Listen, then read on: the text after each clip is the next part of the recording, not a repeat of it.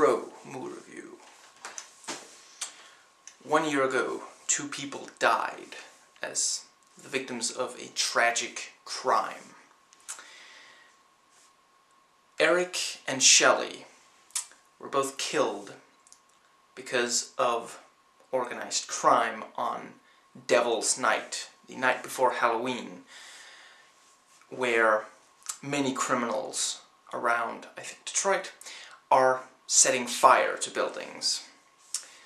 So Eric and Shelley, in spite of being a friend of ours, are both buried, but 1 year later, Eric comes back. What he didn't know was that he had to go goth to do it. He comes back to get revenge for what was done to both of them.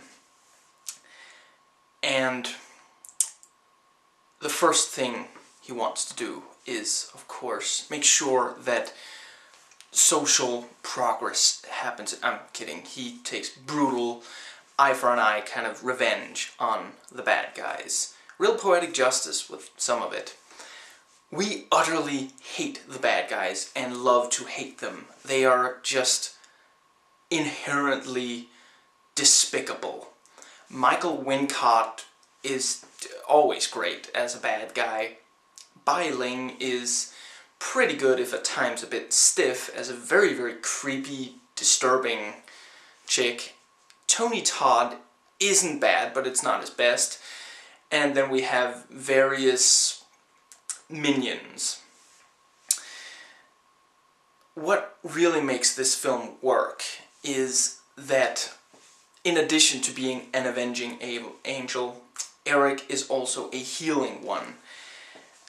He doesn't only come back to kill and destroy, he does mend some broken bonds.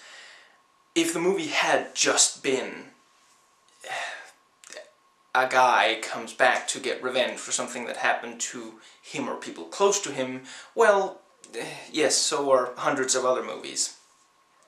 And I'm not sure I would say this is necessarily the best at that.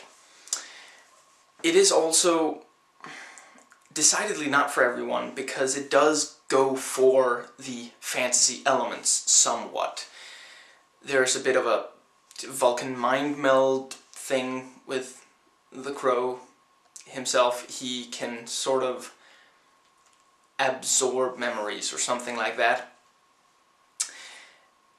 And there are a couple of other things that I will not give away in this video.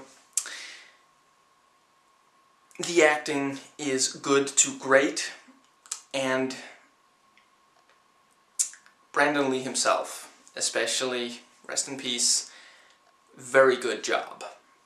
You can very much tell when it isn't him, when it's a stand-in that they had to use in those few scenes that hadn't been completed when he died during production. His charisma is really much like that of his father, Bruce. And he really does carry this very nicely. We do also have a good supporting cast with beat cop Ernie Hudson and a young girl who was the friend of both Shelley and Eric when they were alive. The effects are reasonable, but it is, of course, the movie is from '94, so it's not going to blow anyone's minds. The action is pretty good, although it is at times a bit awkwardly filmed. Some shots last a bit long. With that said, the film is beautifully shot. Alex Proyas has a real sense of visuals, the gothic visuals. And we get some amazing and truly memorable images in this film. I would say that I can't quite put my finger on it, but something about the film just doesn't entirely work. By the ending, by the third act of the film, each time I've watched it, I've found myself less interested than in the first two. And I don't know why that is, because the climax is quite cool and nicely done, and the ingredients are there for it to be dramatically effective.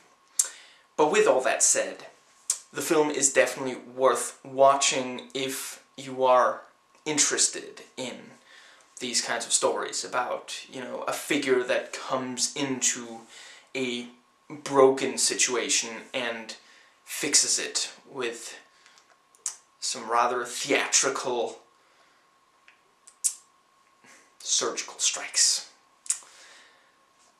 That was my review, so hope you enjoyed it. I'll see you next time.